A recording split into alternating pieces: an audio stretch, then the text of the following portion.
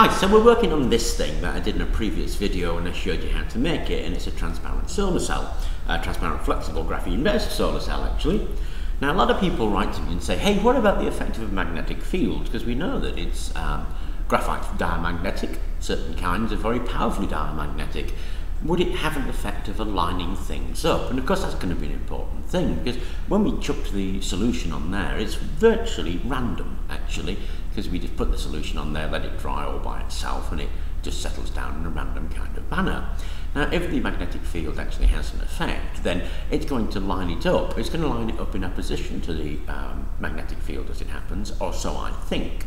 So I thought, okay, well let's give that a go and let's see what we can do about that. Now what I have here is a printer's magnet. It's meant for lining up type, and it's made of a whole load of little magnets pointing in the direction that you can see those lines. So the field runs like that from north to south, so the field's actually in that direction.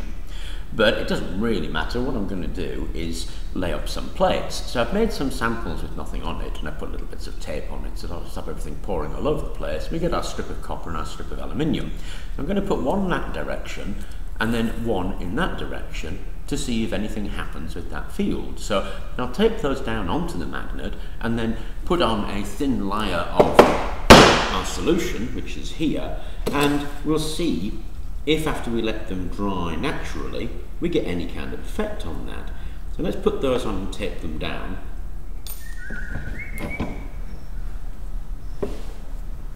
So there they are, taped to the magnetic bed. So now let's just drop on some of our solution and leave them to dry naturally.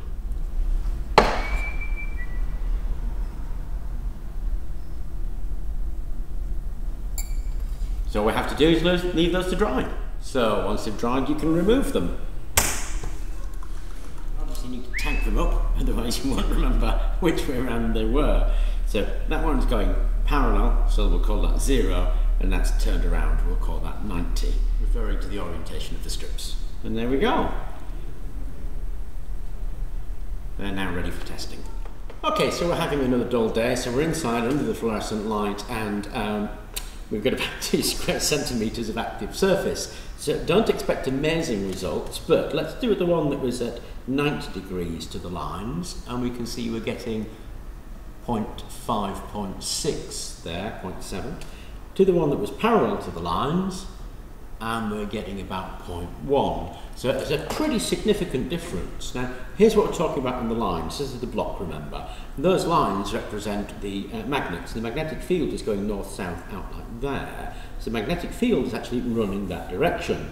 So if I put the one on that was parallel to those lines, then with the magnetic field running that direction, because it's diamagnetic, it has rotated itself in that direction to lie between those two metal plates. What that means is there's no real or poor conduction because it's now lined up in that direction.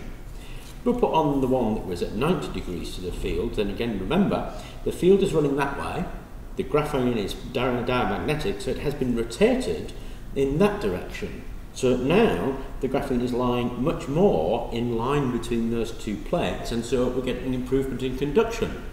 Now although this is a relatively strong magnet, it's not as strong as it could be. So the magnetic field is clearly having an effect on the conduction capability of this device, and I thought that was really interesting, so I thought I'd share it with you. Anyway, thank you very much for watching, and I hope you enjoyed it.